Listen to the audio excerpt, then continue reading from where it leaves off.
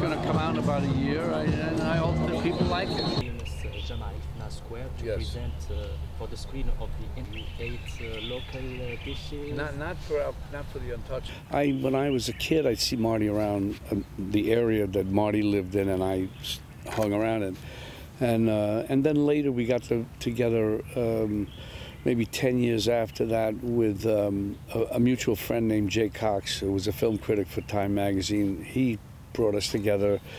Yeah, and we would, and he had done by that time Who's That Knocking, and other films. But that I remembered specifically. Harvey Keitel was in it, and I liked it a lot, and told him that you know, it was a terrific film, and he understood that world, and so then I guess we might have started talking about Mean Streets that he was thinking of doing. And that's how it all started.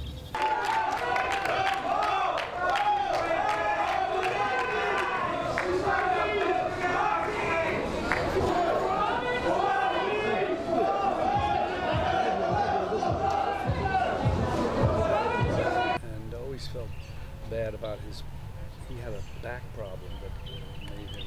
In our case, we were trying to get The Irishman or Heard You Paint Houses made.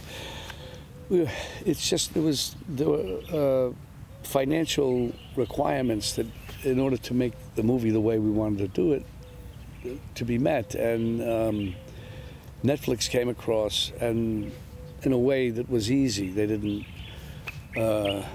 hound us. They didn't do anything. They were very respectful, and so we were all happy that this could happen.